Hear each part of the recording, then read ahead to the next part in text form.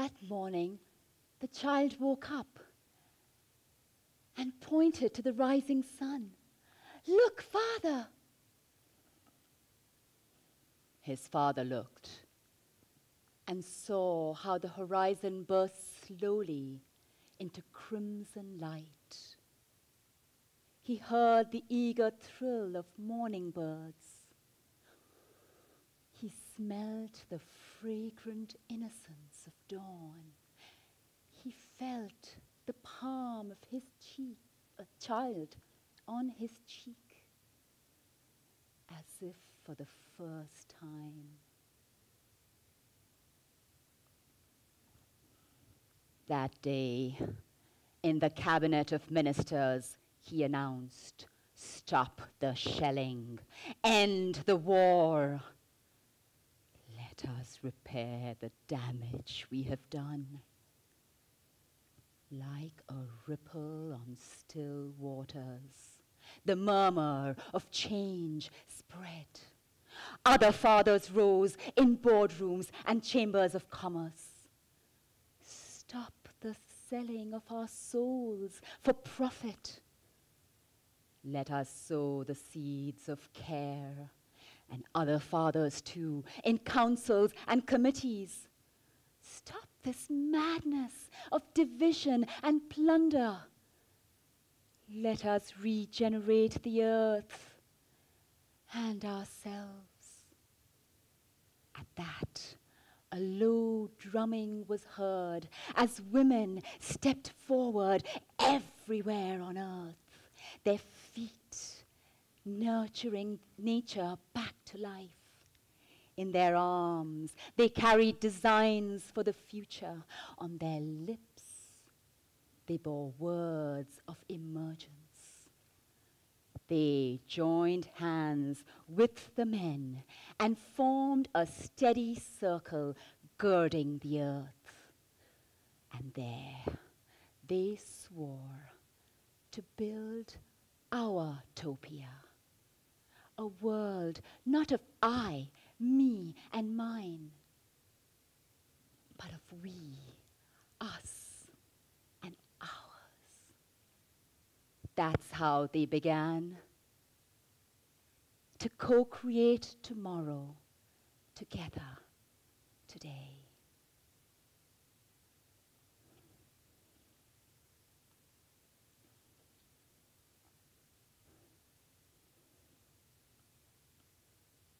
Imagine that.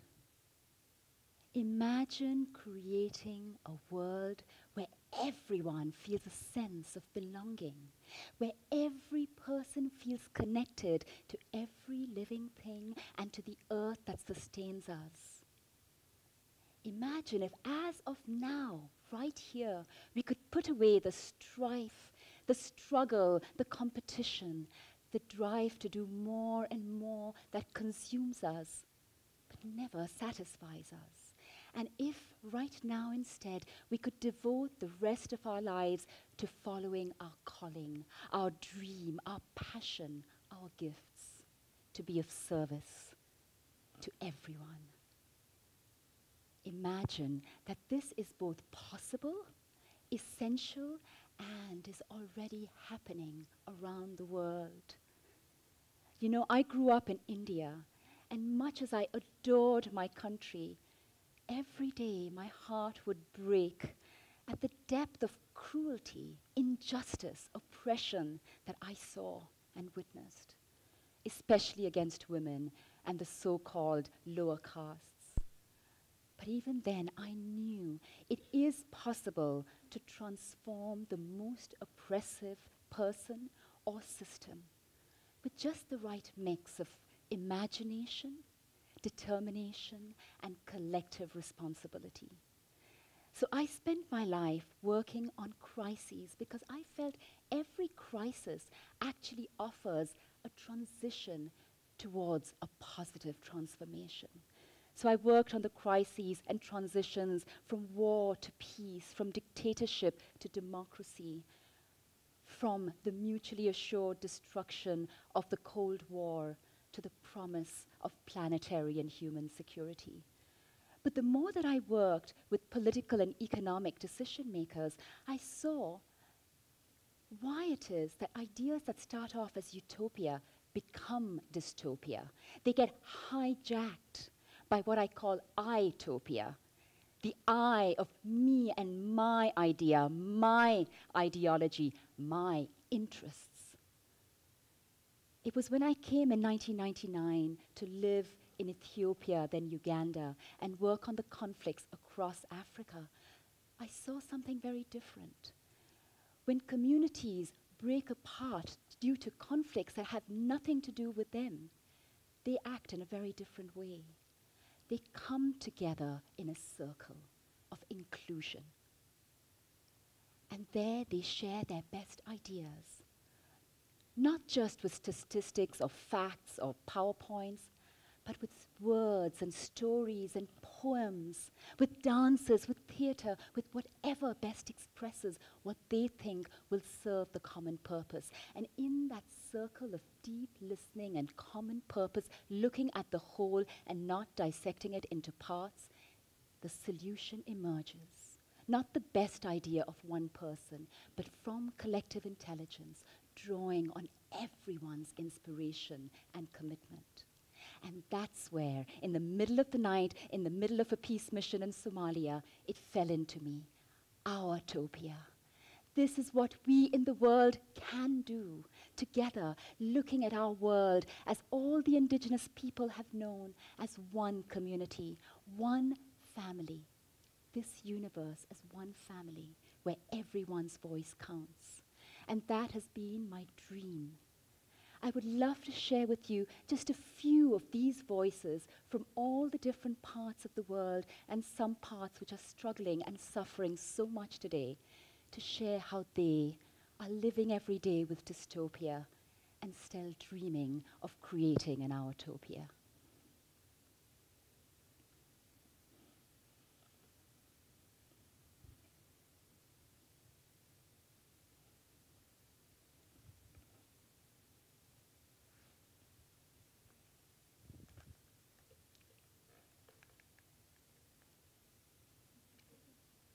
We are the women of the Uyachkani Theater in Peru.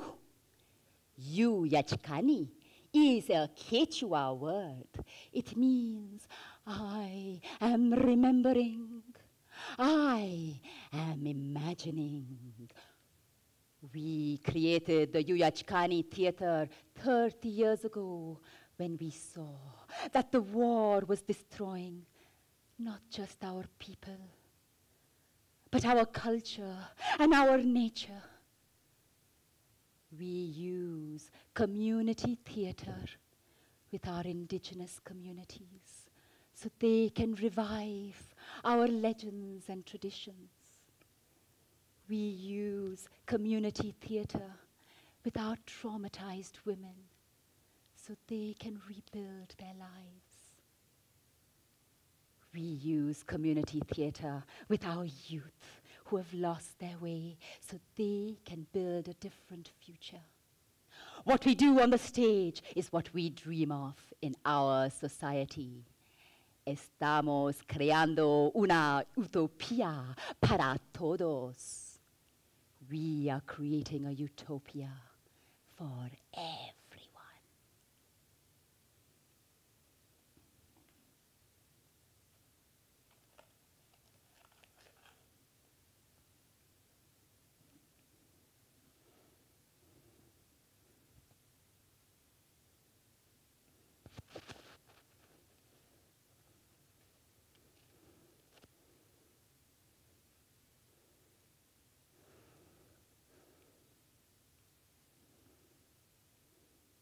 We are the women of the Women's Studies Center here in Nablus, in Palestine. Each one of us women came here with our hearts broken with grief, with all that we had suffered in these decades of occupation and conflict. Here, we found a safe place to shed our tears, to share our stories, to help each other to find a solution. Here, we found our inner strength. Here, each one of us became a community leader. Whether old or young, educated or uneducated, veiled or unveiled. And now, each of us goes into our communities and knocks on the door of women's hearts that are broken like ours. So these women can stand tall in the face of daily suffering and shape a different future for our children.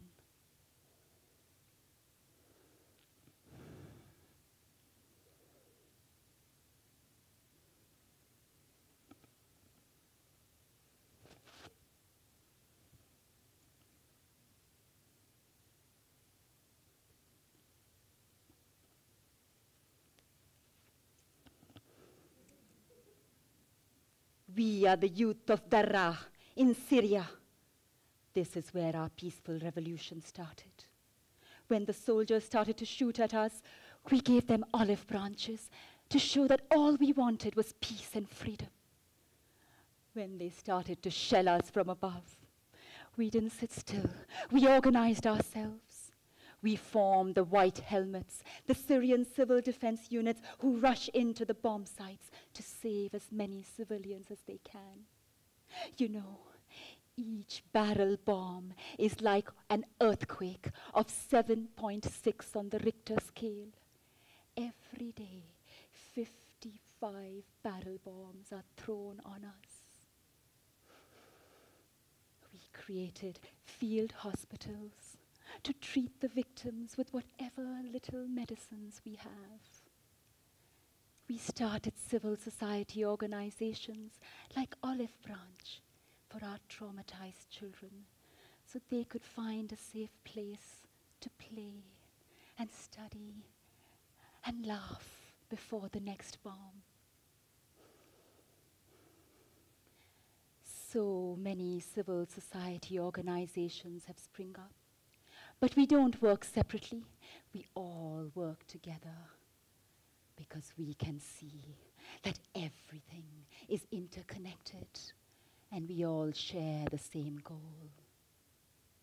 Everything is interconnected.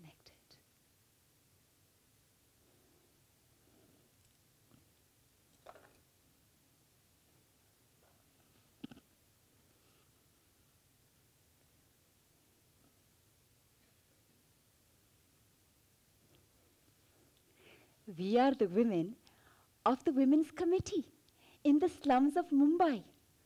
You know, each one of us women, when we came here, our lives were a real tragedy, like a bad Bollywood movie. But here, we found that we could come together in order to stop the violence in our community, full of rape and drunkenness, you know. So we realized, if we want to change the world outside, first we must be willing to change ourselves. And for this, we must know ourselves. Then we realized, alone, there is nothing we can do. But together, there is nothing we can't do. So we created Action Task Force. Any time of day or night, if any woman is being violated, we quickly mobilize and we rush to the spot.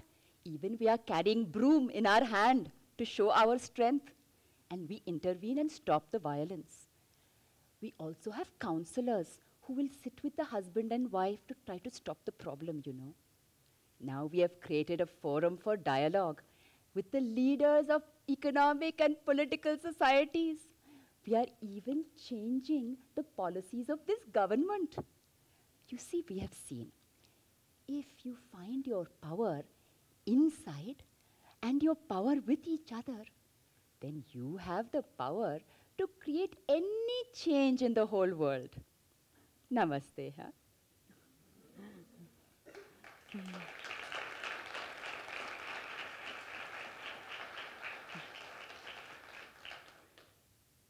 This is the lesson that women around the world who've suffered so much come to know. that when we want to transform the world, we have to start with ourselves, and especially to recognize that the pain out there is a reflection of the pain in here. The pain that we are often too busy or too worried to actually address. But when we do, it opens up and we find our greatest strength. In 2007, 2008, I was working in Sri Lanka, heading an organization that was working on peace and human rights. And just when we thought we were making progress, actually, things moved backwards. The conflict worsened, and my life was targeted. Civil society and members of the diplomatic community mobilized and risked their lives to protect and defend me. Finally, I had to grab my 12-year-old son, Arjuna, and we fled the country. It showed me that people, even in a war, will come together to do what they think is right and to help others. But I myself got busy and neglected the pain inside that I felt. The shame that I'd gone to help and I'd become a victim that had to be helped. The guilt that I was alive and safe, and that people who had helped me were still dying in Sri Lanka and in other conflicts. And this taste of death that stayed within me right here and made me feel there was nothing I could give to life. But when I actually began to look at this pain and walk into it, it connected me to this well of compassion bigger than I'd ever known, which is the greatest gift I have in the work I do. It brought me even closer to dear friends like Scylla Elworthy and other women around the world who shared this commitment to co-create together and invite women everywhere to co-create with us a world that would work for all. And above all, it reawakened my dormant creativity. So all the stories of all the people and communities that have touched and inspired me could flow through me in poems and songs and stories and performances without any background in art or theatre ever, so that their voices could reach out to people around the world and awaken them and invite them to join this choreography of transforming dystopia into OURTopia and shaping together a world that would work for all. Thank you.